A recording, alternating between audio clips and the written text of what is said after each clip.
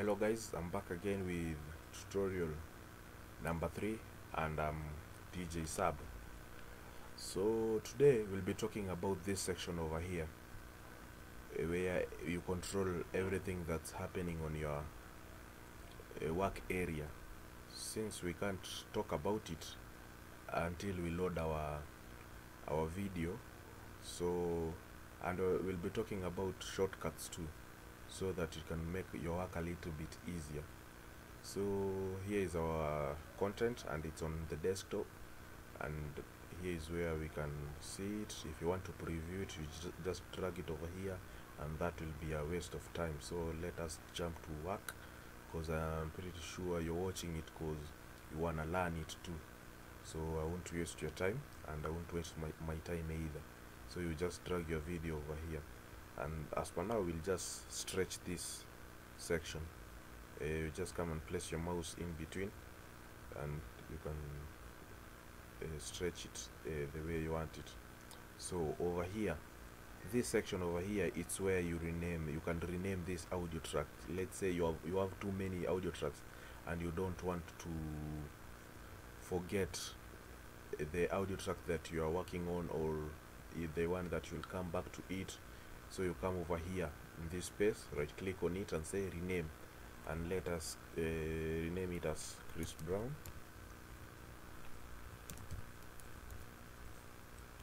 song. Present on your keyboard, you're through. And over here it's the same thing, you can rename it. You can just come over here, right click on it, Control C on your keyboard to copy, rename, or the shortcut is F2, and paste it and write Chris Brown audio. Over here we can write video, F2 on your keyboard, video, and then at the bottom audio. Since you are not seeing the word, it means that as you can see over here, we have less buttons compared to this one. So but when you just place your mouse on it, you will see it. So over here, when you click on this, it's like you're minimizing the video track. Let us click and you see, yeah, the way I was telling you about, if you want to work on the audio, you just minimize the video track to be small, so that you can work on the audio. So maximizing,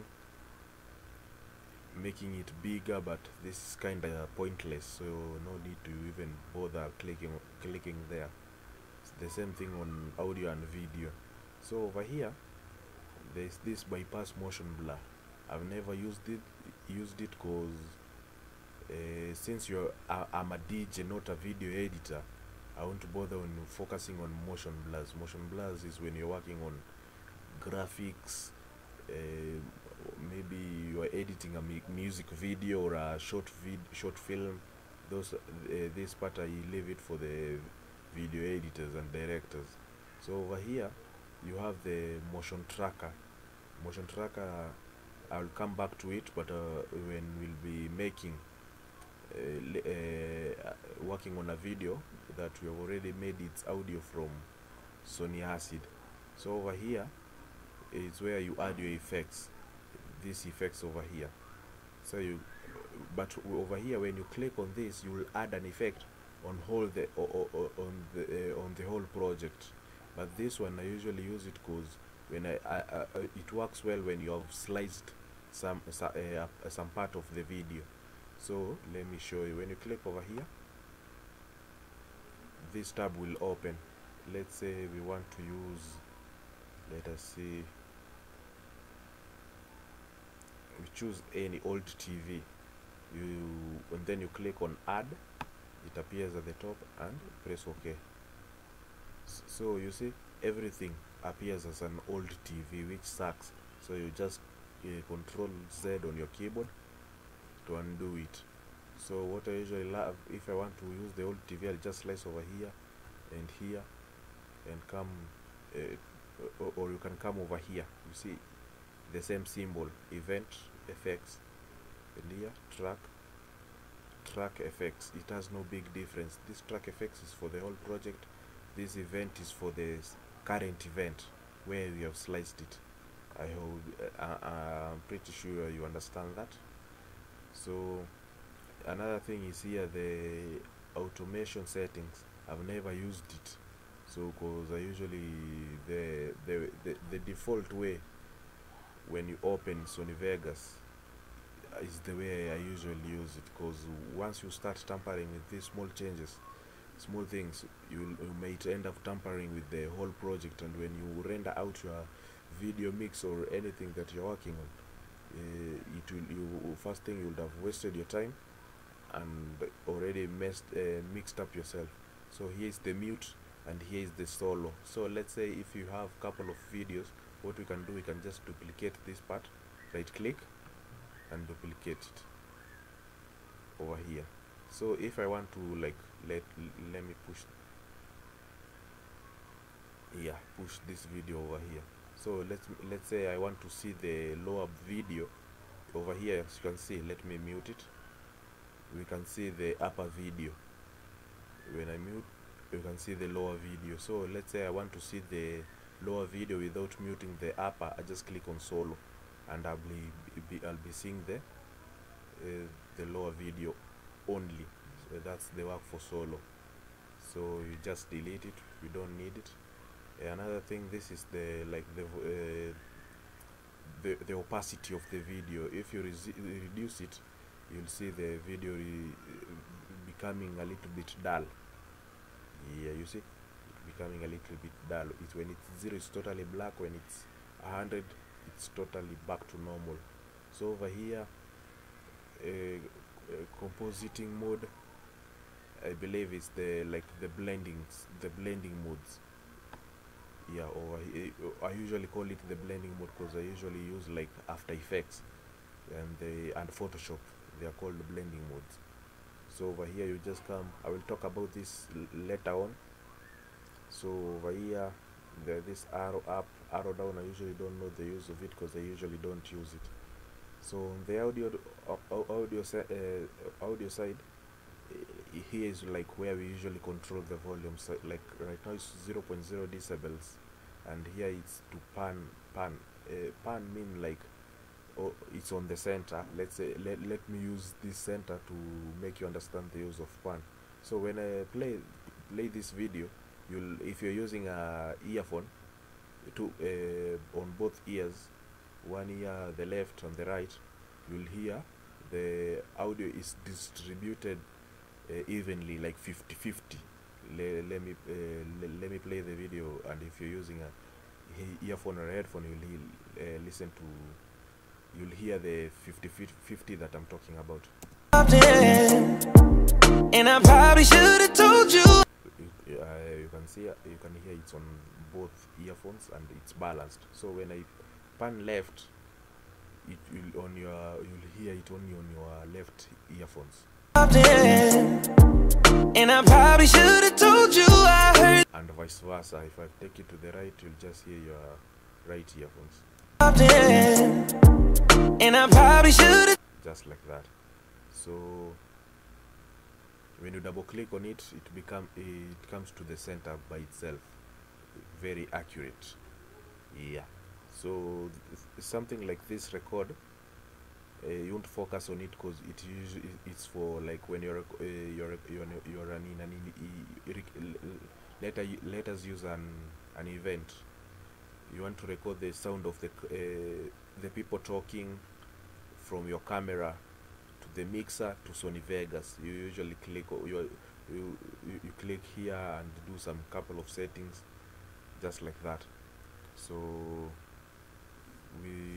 with those, I believe I haven't left anything out. Oh, sorry, I was to talk about the shortcut. When you press S is for slice, or you can just right click and see them. Delete button is to delete, cut and copy. The normal to trim, start and to trim end, use Alt and the square cornered brackets, parentheses I can say, to slice, to reverse In Sony Vegas Acid it's you, but in Sony Vegas you do it manually. Switches, let me show you what they mean by the loop. So when you come over here, and double click, you see it has already created a loop. It will be looping the whole video, but let's say we want to loop like this region to this region. So you'll just come, place your mouse over here, place this cursor over here, come at the end, make sure you see loop region, and drag it, and it will snap to where you want it. And let's say over here, come, drag it, it will snap. Now right click and say insert loop back. So over here will be looped. It will be keep on going forward and coming back. So let me zoom in and drag it closer so that you can see what I'm talking about.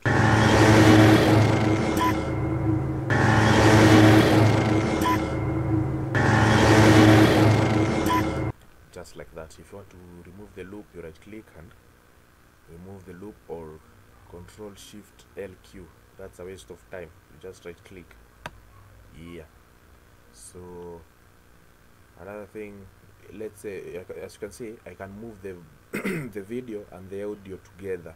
So when you'll be working on Sony Acid mixes, you'll have to know this trick.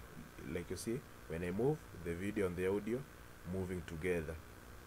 So let's say I want to move only the audio. I will just press U on my keyboard, which means ungroup. I press U on my I've already pressed it. So when I move, I'll only move the audio. You see, the audio has already moved. And let me undo it by Control Z. Now we are back to normal. Oh, sorry. Yeah, I've already pressed undo Control Z twice to remove the undo, because I already moved like the video left and right. So you see, and I'll press U again on the video. I've ungrouped the video from its audio, so I'll just move the video. Yeah, and we're back. So let's say you did the trick for like coming back to its normal. It's not undoing it. You see, I've ungrouped it. So if you want to group it without undoing it, you just highlight the video and hold and press Control on your keyboard, and then press G to group it now on your keyboard. Now they are grouped. So when you move, they are moving together. Yeah, easy as that. So with practice, it's something that you wouldn't even be thinking about. You'll just be doing it. Yeah, I believe you're good. So another thing, like you can see over here, my video is moving without any snaps. So when you come to the option and click on snap to grid, when you it will be snapping on a grid. You see, it snapping to every grid. You see, just like in Sony Acid, when you're making mixes, your audio will snap just like that. So I usually don't like that. I usually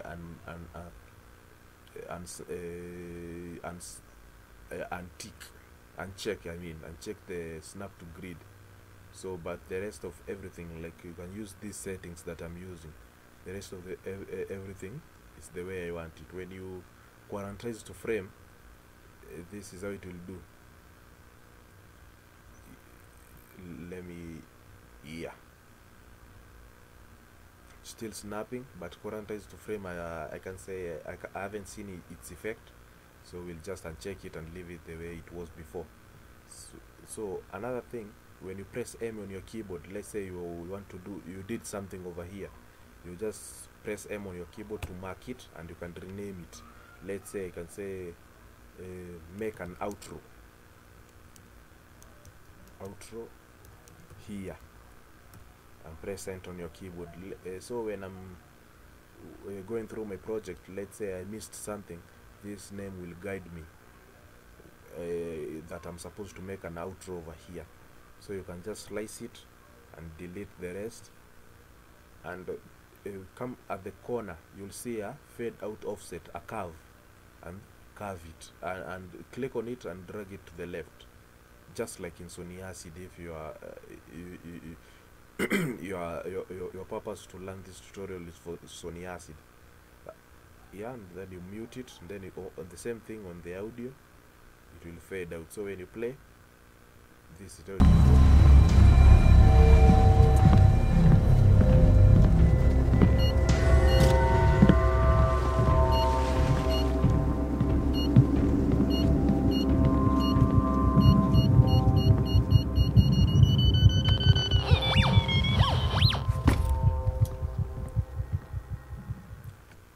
we are out. And I believe with those shortcuts and everything that we have talked about, I believe you are ready for the next tutorial. So I have been Sab. For any questions, oh, another thing, maybe I may not be explaining everything the way to make you understand it in and out. You can just jump into YouTube. There are millions of tutorials. You can just check them out, and I believe from that you'll learn, because the tutorial that I'm making is from YouTube too. I learned from YouTube still, and that's why I'm giving back to the people who are less fortunate to teach themselves. So thanks, and keep on growing. Share the knowledge once you're good too. Thank you.